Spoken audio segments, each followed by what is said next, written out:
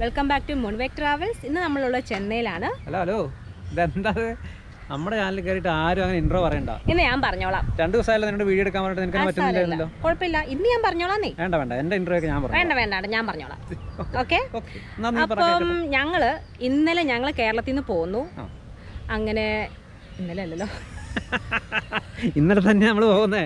അങ്ങനെ ഞങ്ങൾ ഒരു ലോങ് ട്രിപ്പിന് പോകാനാണ് പ്ലാന്.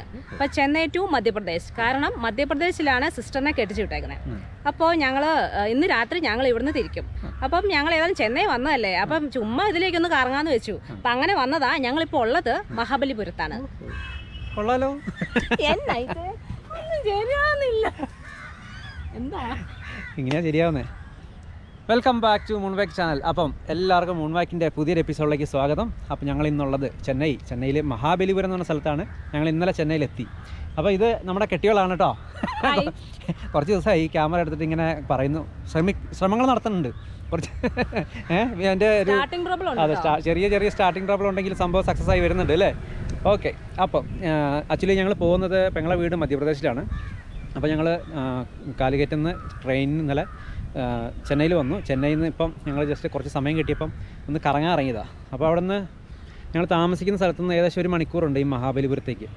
അപ്പോൾ ഇന്നത്തെ നമ്മുടെ വ്ളോഗ്, നമ്മുടെ വിശേഷങ്ങളെല്ലാം മഹാബലിപുരം ആയിരിക്കും.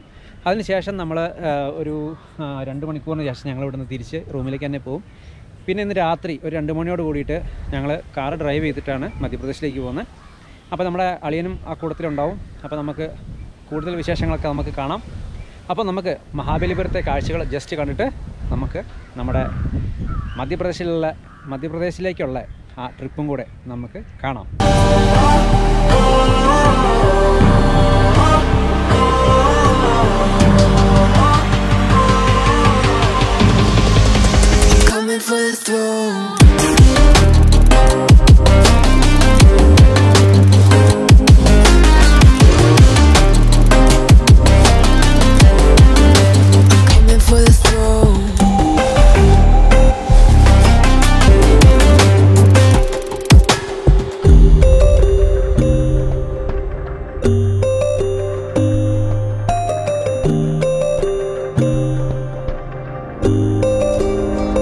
ഞങ്ങളിപ്പോൾ നിൽക്കുന്നത് മഹാബലിപുരത്തുള്ള കടൽ തീരത്തുള്ള ഒരു ക്ഷേത്രത്തിൻ്റെ മുന്നിലാണ്. ക്ഷേത്രത്തിൻ്റെ പ്രത്യേകത പറയേണ്ട ആവശ്യമില്ല, നിങ്ങൾക്ക് കാണുമ്പോൾ തന്നെ മനസ്സിലാവും. കല്ലുകൊണ്ട് ഉണ്ടാക്കിയ ഒരു വിസ്മയം തന്നെ പറയാം. കാരണം ഇവിടെ പണിതേക്കുന്ന ഈ അമ്പലം, കാണുന്ന അമ്പലം 7 അമ്പലം ഉണ്ടെന്ന് പറയപ്പെടുന്നു. അതിൽ ഒരു അമ്പലം നമുക്ക് കാണാൻ പറ്റത്തുള്ളൂ, ബാക്കി വെള്ളത്തിലടിയിലാണെന്നാണ് പറയുന്നത്. അപ്പോൾ എന്തായാലും ഇവിടെ ഈ പണിതേക്കുന്ന ഈ ക്ഷേത്രത്തിൻ്റെ പരിസരത്തുള്ള മതിലുകൾ പോലും ഫുള്ള് വലിയ പാറക്കല്ലുകൾ ഉപയോഗിച്ചിട്ട് കൊത്തി പണിതേക്കുന്നതാണ്. അത് മാത്രമല്ല, ഈ പ്രദേശത്തേക്ക് നമ്മൾ വരുമ്പോൾ തന്നെ ഒരുപാട് കൊത്ത് പണികൾ ചെയ്തിട്ടുള്ള, അത് ഒറ്റക്കല്ലിൽ കൊത്തിയെടുത്തുള്ള ശില്പങ്ങളൊക്കെ ഈ സൈഡിലൊക്കെ വിൽക്കാൻ വെച്ചേക്കുന്നതായിട്ട് കാണാം.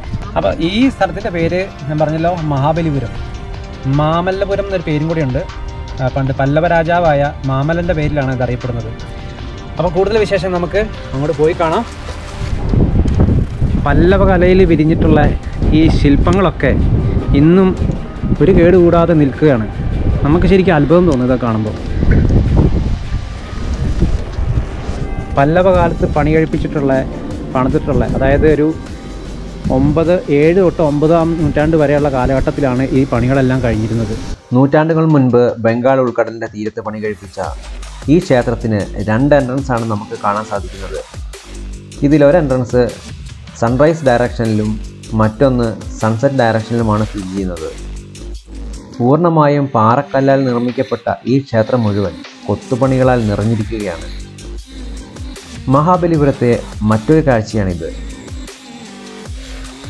പാറ തുരന്ന് നിർമ്മിച്ച ഗുഹയും പുറമേയുള്ള പാറക്കെട്ടുകളിൽ കൊത്തിവെച്ചിരിക്കുന്ന പുരാണ കഥകളുമാണ് നമുക്കിവിടെ കാണാൻ സാധിക്കുന്നത്.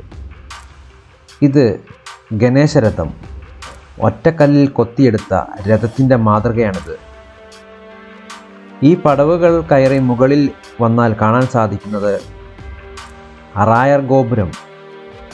ഇതിൻ്റെ ഗോപുരത്തിൻ്റെ പണി തീർക്കാൻ കഴിഞ്ഞിട്ടില്ല എന്നാണ് നമുക്ക് കാണാൻ സാധിക്കുന്നത്.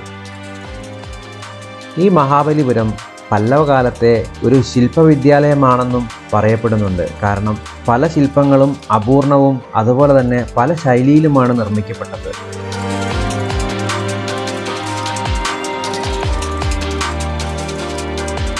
ഇതാണ് ബട്ടർബോൾ. ബട്ടർബോൾ റോക്ക് എന്നാണ് ഇത് അറിയപ്പെടുന്നത്. കൃഷ്ണൻ്റെ വെണ്ണയോട് സാദൃശ്യപ്പെടുത്തിയാണ് ഇതിന് ബട്ടർബോൾ റോക്ക് എന്ന് പേരിട്ടിരിക്കുന്നത്. ഒരു ചെരിഞ്ഞ സ്ഥലത്ത് വലിയ വൃത്താകൃതിയിലുള്ള ഈ പാറ താഴേക്ക് പതിച്ചാലുണ്ടാകുന്ന പ്രശ്നങ്ങളെ കണക്കിലെടുത്ത് 7 ആനകളെ ഉപയോഗിച്ച് നീക്കാൻ നോക്കിയിട്ട് ഒരു തരി പോലും അനക്കാൻ കഴിഞ്ഞില്ല എന്നുള്ളത് ചരിത്രം. ചുറ്റും വലിയ പാറക്കെട്ടുകൾ നമുക്ക് കാണാം. അതിൻ്റെ ഇടയിലൂടെ സ്റ്റോൺ ടൈൽ പതിച്ചിട്ടുള്ള പാതയിലൂടെ ഞങ്ങൾ നടക്കുകയാണ്. ഗ്രാനൈറ്റ് ശില തുരന്നുണ്ടാക്കിയ ഒരു വാട്ടർ ടാങ്ക്. ഇതാണ് എന്നെ അത്ഭുതപ്പെടുത്തിയ മറ്റൊരു കാഴ്ച. നൂറ്റാണ്ടുകൾക്ക് മുൻപ് യാതൊരു മെഷീനുകളും ഇല്ലാതെ കൈകൊണ്ട് കൊത്തിയെടുത്ത ഈ വൃത്താകൃതിയിലുള്ള വാട്ടർ ടാങ്ക് തീർച്ചയായും ഒരു അത്ഭുതം തന്നെയാണ്.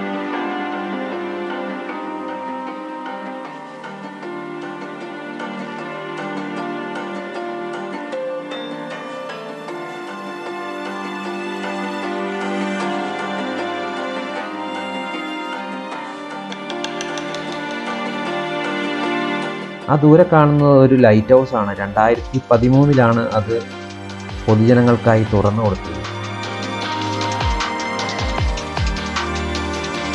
ഇതാണ് മഹാബലിപുരത്തെ മറ്റൊരു കാഴ്ച. 5 രഥം എന്നറിയപ്പെടുന്ന 5 രഥങ്ങളുടെ മാതൃക ഒറ്റക്കല്ലിൽ കൊത്തിയുണ്ടാക്കിയിട്ടുള്ള ഈ ഒരു ശില്പങ്ങൾ തീർച്ചയായും മഹാബലിപുരത്തെ മറ്റൊരു അത്ഭുതം തന്നെയാണ്.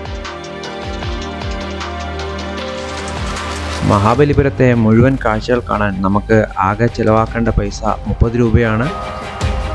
നമുക്ക് അവിടെ നിന്ന് ഒരു QR കോഡ് സ്കാൻ ചെയ്ത് ഓൺലൈനിൽ തന്നെ നമുക്ക് ഈ 30 രൂപ അടച്ച് ഈ കാണുന്ന സ്ഥലങ്ങളെല്ലാം നമുക്ക് സന്ദർശിക്കാവുന്നതാണ്. സന്ദർശന സമയം രാവിലെ 6 മുതൽ വൈകിട്ട് 6 വരെയാണ്.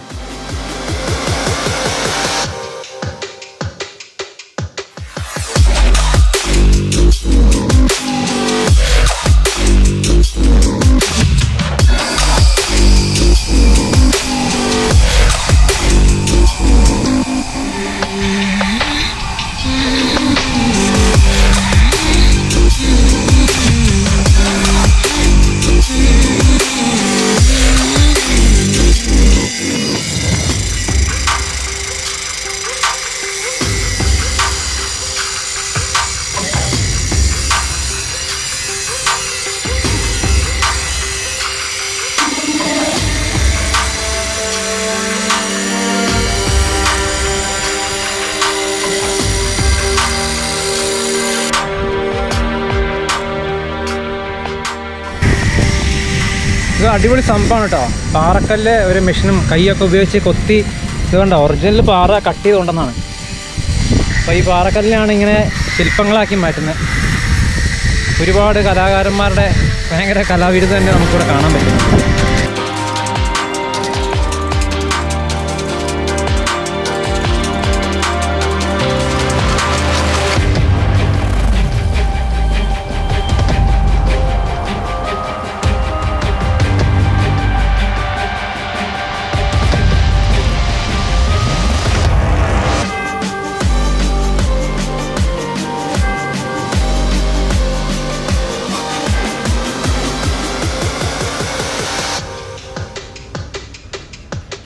അപ്പോൾ നമ്മളിപ്പോൾ കണ്ട ശില്പങ്ങളെല്ലാം ഇവർ കൈകൊണ്ട് കൊത്തി ഉണ്ടാക്കുന്നതാണ്.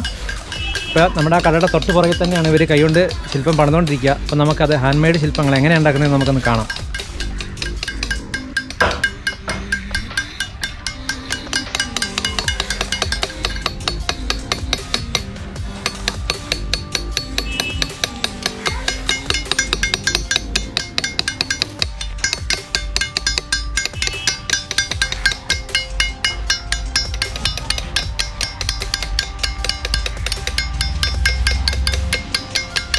அண்ணா இப்போ என்ன கொத்திட்டு இருக்கண்ணா? இது கிரீடம். கிரீடம் கிரீடம் கிரீடம் கிரீடம் கிரீடம் தலைக்கு மேலே வருதுல்ல. கிரீடம். இது ஃபுல்லு നിങ്ങൾ കൈ കൊണ്ട് കൊത്തി இப்படி பண்ணது? ஆமாம்.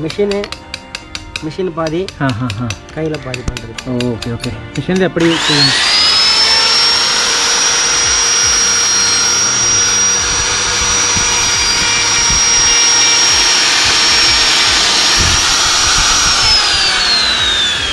ഇപ്പോൾ இப்படி பண்ணும்போது ഭയങ്കര റിസ്ക് അല്ലാണോ അത്? വളരെ കെയർഫുള്ളായി ചെയ്തില്ലെങ്കിൽ ഇത് கேர்ஃபுல்லாக பண்ணணும். ரொம்ப அது உடஞ்சி போகலையா? கேர்ஃபுல்லாக பண்ணணும். அப்போ அப்படி கொஞ்சம் மிஸ்டேக் வந்தால் என்ன செய்யும்? முடிஞ்சாலும் சரி பண்ணுவோம். சரி பண்ண முடியுமா? ஜாயின் பண்ண முடியுமா? ஜாயின்லாம் பண்ண மாட்டோம். இது உடஞ்சிச்சுன்னா ப்ரோக்கன் தான். அது வேஸ்டேஜ். വേസ്റ്റേജ്. Okay okay. എന്നാ ഉங்கள் പേരെന്നാ? കുമരവേൽ. ഓക്കെ എന്നാ നമ്മൾ യൂട്യൂബിൽ വരൂ, ഞാൻ പോടുക, നിങ്ങൾക്ക് പാർക്കാം. Okay, thank you Anna, thank you.